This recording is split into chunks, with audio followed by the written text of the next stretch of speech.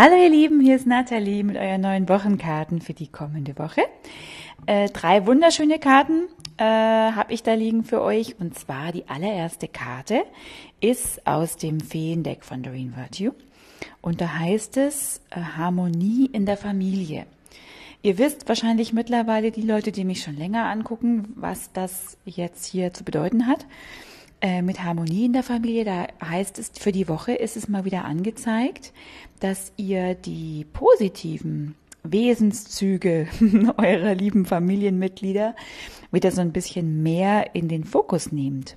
Beziehungsweise, dass es so ist, dass die Harmonie in der Familie sich wieder steigert, dass Dinge sich aufklären, dass mehr Verständnis wieder füreinander da ist, dass sozusagen es auch leichter fällt, sich auf die positiven Dinge eurer Mitglieder, eurer Familie eben einzuschießen und wirklich da die entsprechende Arbeit in Anführungsstrichen zu leisten, um diese Harmonie nochmal zu untermauern und zu unterstützen und damit sich da auch so eine, wie soll ich sagen, so eine tiefere Bindung und eine tiefere, mehr Verbundenheit, so genau dieses Wort kam jetzt, mehr Verbundenheit da ist.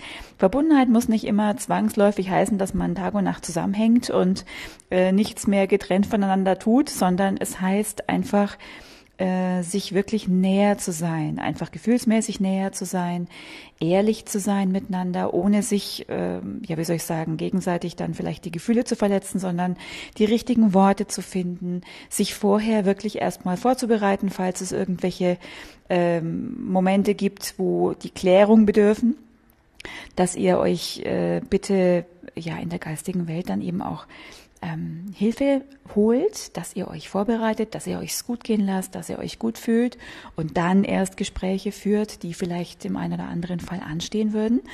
Und das ist sehr, sehr hilfreich. Ja, diese Vorbereitung, die ist eigentlich spielentscheidend für diverse Gespräche, die da anstehen würden beim einen oder anderen vielleicht. Ja, aber grundsätzlich eine sehr, sehr positive Karte, die einfach darauf hinweist, dass es da eine sehr positive Entwicklung gibt, grundsätzlich. Ja. Die zweite Karte für die Woche, The Dreamer, die spricht davon, das ist eine Tarotkarte, auch aus einem Doreen Virtue Deck, aus dem Tarot-Deck der Feen. Und da heißt es eben auch, dass ihr so ein bisschen wieder mehr Fokus auf euren Weg legen sollt. Ja, man sieht auf der Karte so einen Weg, den diese Fee oder was auch immer da auch gerade am Gehen ist. Und wichtig ist wirklich, dass ihr euch mal wieder dran erinnert, was wollt ihr denn eigentlich? Was wollt ihr denn wirklich? Was ist euch wirklich wichtig?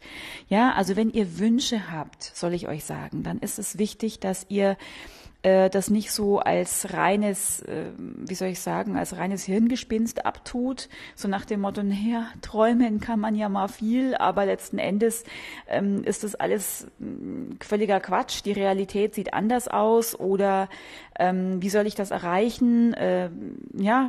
Dieses Wie ist einfach zu groß, sagen sie in so ziemlich allen Fällen. Wenn man sich als Mensch seine Gedanken macht, was könnte ich jetzt tun oder, oh ja, das macht mir Spaß, aber wie soll das gehen? Also dieses Wie sollt ihr bitte mal dick durchstreichen und ihr sollt einfach wirklich unbeirrt, dieses Wort ist jetzt ganz groß im Raum hier gerade, unbeirrt, eure Dinge vorantreiben. Ja, und wenn es noch so kleine Schrittchen sind, es ist wichtig, dass ihr euch treu bleibt. Ja, also ein Träumer sein, dieser Ausdruck, der hat meistens immer so ein bisschen, im menschlichen Verständnis so was Negatives, so quasi, naja, der träumt den ganzen Tag, ne? Und irgendwie kommt er aber sowieso da nicht hin, wo er hin möchte, weil, naja, es ist halt ein Träumer. Also ihr wisst, was ich meine, es ist eher negativ assoziiert, was die Karte hier absolut gar nicht bedeuten soll. Also das sollt euch wirklich klar drüber sein, wenn ihr in der Lage seid, einen Wunsch zu erhalten, ja, das ist ein wichtiges Wort, ihr erhaltet Wünsche von eurer inneren Führung, dann macht das Sinn, den Wunsch auch wirklich anzusteuern. Ja, und wie gesagt, sind die Schrittchen noch so klein, vollkommen egal, tut jeden Tag einen Schritt in Richtung eurer Wünsche. Ganz wichtig, ja. Die dritte Karte für die Woche ist nochmal eine sehr erfreuliche Karte. Finanzen. Ein wunderschöner Schmetterling, der da abgebildet ist. Es ist wirklich für euch jetzt zu sehen, dass sich im Rahmen eurer Finanzen Veränderungen auftun. Und die sind positiv, ihr Lieben, ja. Und die sind noch viel positiver, auch zukünftig, wenn ihr euch über das ein oder andere Ding eben klar werdet, dass ihr einfach wisst, ihr seid die spielentscheidende Komponente, also sprich eure Gedanken sind die spielentscheidende Komponente, dahingehend, wie ihr euer Leben lebt, was Finanzen jetzt eben betrifft. Und wie ihr Geld und das, was ihr euch eben wünscht, rein finanzieller Natur, in euer Leben ziehen könnt. Ja, euer Fokus ist natürlich gefragt und euer Fokus sollte extrem leicht und wie soll ich sagen, unverkrampft sein, was dieses Thema anbelangt. Es ist ganz wichtig, dass ihr euch nicht verliert im Vergleich mit anderen Leuten, dass ihr sagt, na, der oder die oder das hat aber so und so viel und ich habe nur so und so viel, dass ihr da vielleicht mit einem gewissen Neid oder einer gewissen, wie soll ich sagen, Frustration oder mit dem Gefühl, ihr seid nicht gut genug oder was auch immer. Es gibt ja so viele negative Gefühle, gerade um das Thema Geld. Da ist viel Momentum drauf, da ist viel Energie drauf. Und da ist es wichtig, dass ihr euch wirklich bewegt durch euer Leben, immer im Bestreben, das Geld als neutrale Energie zu sehen, was es tatsächlich ja ist. Ihr gebt Geld mit euren Gedanken über Geld eine entsprechende Bedeutung. Wenn ihr sagt, das ist was ganz schwer zu erhalten ist, Geld ist was den Charakter verdirbt oder Geld wächst nicht auf Bäumen, was es vielleicht tatsächlich nicht tut, aber das alles sind Dinge, die in der Assoziation negativ sind letzten Endes. Es muss nicht schwierig sein, an Geld zu kommen, weiß Gott nicht. Es muss, weiß Gott, auch nicht mit viel Arbeit verbunden werden. Es muss auch nicht sein, dass der Charakter schlecht wird, wenn man Geld bekommt. Das sind alles so falsche Glaubenssätze, wenn man die natürlich selbst übernommen hat von den Eltern, den Lehrern, der Gesellschaft. Dann muss man sich nicht wundern, wenn man letzten Endes genau das gespiegelt bekommt, was Geld betrifft. Also, für die Woche, lange Rede, kurzer Sinn, ist es wichtig, wie ihr über Geld nachdenkt. Ja, es ist wichtig, dass ihr auch mal ein bisschen mehr aufräumt in eurer Gedankenwelt oder in euren Glaubenssätzen, was Geld betrifft, denn dann kann auch wirklich mehr Geld in euer Leben treten, ja, oder in irgendeiner Weise zu euch kommen. Muss nicht unbedingt über eure Arbeit sein. Es gibt Millionen, Milliarden von Möglichkeiten, dass Geld in euer Leben kommt, unverknüpft mit dem Thema Arbeit. Ja, das ist auch wichtig, das soll ich euch sagen, weil viele Menschen sagen, na ja, ich habe nur so und so viele Stunden, die ich arbeiten kann und da kann ich nur so und so viel Geld verdienen in der Zeit und alles drumherum, naja, ich kann nicht mit Geld rechnen, das ich mir nicht erarbeitet habe. Das ist einfach ein falscher Glaubenssatz, das stimmt so nicht. Ja, es geht leichter, ihr Lieben, soll ich euch sagen. Und die Karte spricht eben davon, dass da so ein bisschen was auf euch zukommt, im einen oder anderen Fall sogar ziemlich viel auf euch zukommt. Insofern freut euch bitte und guckt, dass ihr tatsächlich jetzt einfach zukünftig eure Gedanken, wie gesagt, ein bisschen aufräumt wieder diesbezüglich, ja? Testet euch mal so ein bisschen, wenn ihr über das Thema Geld nachdenkt, wie fühlt ihr euch? Was geht da durch euren Kopf? Welche Gedanken sind es? Ja, und mistet das bitte aus, was alles nach Schwierigkeiten und nach Schwere und Armut und Mangel und so weiter riecht, ja, was sich nicht so toll anfühlt, das bitte streicht und versucht mehr über die Dinge nachzudenken, immer mehr und mehr und mehr, die wirklich beflügelnd sind, die sich gut anfühlen. Ja, Basis der Umstellung eurer Gedanken ist natürlich immer grundsätzlich, wie fühlt ihr euch gerade? Wenn ihr euch schlecht fühlt, braucht ihr auch gar nicht erst versuchen, besser über Geld nachzudenken. Zum Beispiel ist eine schlechte Idee. Ja, also bitte erst gut fühlen, dann über Geld nachdenken. Oder wenn's Thema Geld gar nicht so leicht von der Hand geht, gedankentechnisch für euch, dann verlasst den Themenbereich gänzlich und wirklich beschäftigt euch dann mit Themen, die sich insgesamt einfach leichter und besser anfühlen. Dann kommt in der Schleife auch mehr Geld wieder zu euch. Ja, weil ihr drückt quasi nicht auf das Thema Geld in einer Form, die das Thema Geld noch mehr verschlimmert in eurem Fall. Ja, also probiert da mal ein bisschen spielerisch rum.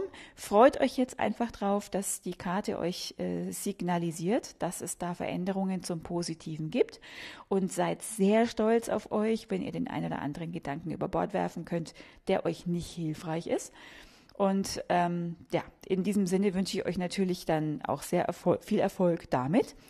Ich darf heute noch mal eine Zuschauerfrage beantworten, die kam zum Thema Tiere.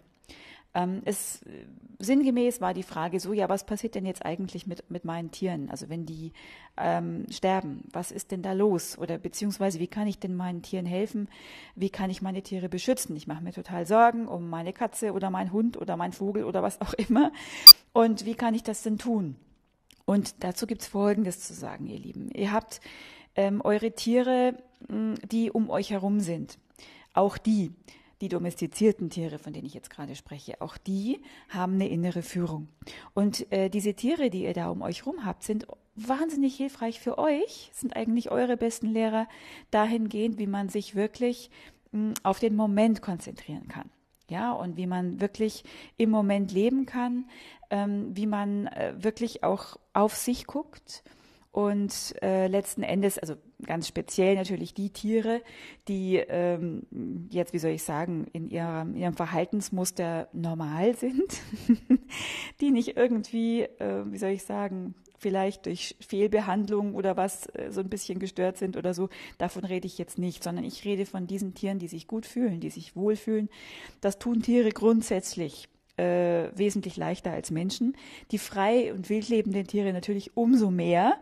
Die sind nicht gestört durch menschliche Einflüsse, sagen wir es mal so. Und da ist es wirklich so, dass Tiere grundsätzlich überhaupt ein ganz anderes Verhältnis zum Sterben an sich haben als Menschen. Für Tiere ist es völlig in Ordnung zu sterben. Die leben im Moment, und wenn es ein Vogel ist, der einfach nur einen Tag lang durch die Gegend fliegt und dann an der Scheibe landet leider und sozusagen aus seinem Körper geht, dann ist es für den Vogel völlig in Ordnung. Dieser Vogel existiert in seiner Energie, selbstverständlich auch nach diesem Ereignis weiter. Genauso wie unsere Tiere, die wir zu Hause haben, die existieren weiter. Nicht mehr in diesem Körperchen, das wir dann so kennen, aber die sind nach wie vor mit ihrer Energie anwesend. Ja, ihr müsst das wissen. Genauso wie ein Mensch, der stirbt, der verschwindet auch nicht, der bleibt auch. Ja, das ist dann Energie, die wir nicht sehen, also die meisten Menschen, sagen wir mal so, nicht sehen können, nicht wahrnehmen können, und deswegen denken wir alles weg. Aber so ist es nicht. Auch im Tierreich ist es so nicht. Tiere, die aus ihrem Körper gehen, sind nach wie vor da. Die sind nach wie vor nicht irgendwo, haben die sich irgendwo in irgendeinen so Tierhimmel verdrückt. Nein, sie sind nach wie vor mittendrin und nicht nur dabei. Und insofern, wenn ihr Tiere verloren habt, dann seid euch dessen bewusst, dass die mit euch sind, ja, dass sie euch sogar unterstützen, und genau wie die Menschen, die nicht mehr in eurem Leben sind, die aus ihrem Körper gegangen sind. Ihr müsst sehen, das ist Energie, und es ist auch so, dass die Energie sich immer wieder neu zusammensetzt. Ja, dass es nicht so ist, dass es ein Klumpen Tier ist, das dann aus dem Körper gegangen ist und dann bleibt es dieser Klumpen für immer und ewig, sondern das ist Energie, die sich immer wieder neu arrangiert, zusammen mit anderer Energie, die sich wieder neu arrangiert. Das ist ein bisschen für unser Kopf ein bisschen schwierig zu verstehen. Aber seht bitte, dass Tiere ganz, ganz, ganz anders als Menschen das Thema Sterben vollkommen anders sehen. Für die ist das ganz normal. Das ist wie für uns Essen oder Trinken. Ja, das ist für Tiere nicht schlimm. Und wenn ihr eure Tiere schützen wollt, dann bedenkt eure Tiere einfach mit ganz wundervollen Gedanken. Freut euch, dass sie da sind. Freut euch über alles, was sie euch schenken und geben mit ihrer Anwesenheit. Wirklich, seid da ganz entspannt. Wenn Tiere gehen, dann entscheiden das die Tiere selbst, und dann könnt ihr das nicht verhindern.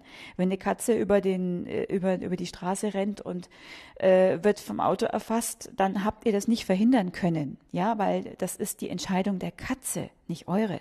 Auch wenn das jetzt äußerst befremdlich klingt, vielleicht für den einen oder anderen. Aber das ist definitiv Entscheidung der Tiere, wann sie gehen.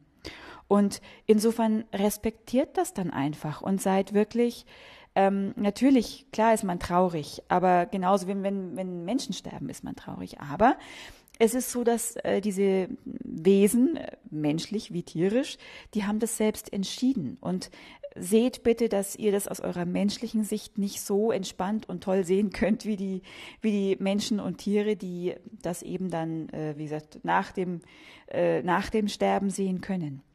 Oder wie wir das nach unserem Sterben sehen können. Ja, sie sagen immer, sie machen sich besonders, also die geistige Welt macht sich besonders lustig über unsere Sicht der Dinge. Es ist für uns befremdlich, also und pietätlos, unmöglich eigentlich, sich über Sterben lustig zu machen. Aber sie tun das. Sie sagen, Leute, ihr seid nicht weg, ihr sterbt nicht, ihr seid danach eigentlich lebendiger, als ihr jemals wart. Und die Tiere sind sich dessen eher bewusst als wir. Ja, also es ist aus unserer menschlichen Sicht, wie gesagt, es ist nicht leicht zu verstehen, aber freut euch einfach über jeden Moment, den ihr mit euren Tieren erleben dürft und seid euch dessen ganz, ganz sicher und bewusst, dass sie nach ihrem Ableben auch bei euch sind, weil sie danach eigentlich lebendiger sind als vorher. Meine Tiere sehe ich sehr, sehr häufig in meinen Träumen. Und da sagen sie mal, hallo, jeder kann das für sich auf seine eigene Art und Weise verstehen oder erleben. Und in diesem Sinne wünsche ich euch mit euren Tieren und auch mit euren nicht mehr körperlich anwesenden Tieren super, super viel Spaß, auch wenn das jetzt komisch klingt, aber ihr könnt auch Spaß mit euren nicht mehr lebenden Tieren haben. Und sie grüßen euch natürlich auf diesem Wege sehr, sehr, sehr, sehr. Und ja, in diesem Sinne wünsche ich euch jetzt mal eine traumhaft wunderschöne Woche und freue mich auf euch, auf nächste Woche, freue mich auf neue Anfragen zu meinen persönlichen Readings. Der Link ist unten im Kasten. Und ja, bis dahin. Tschüss.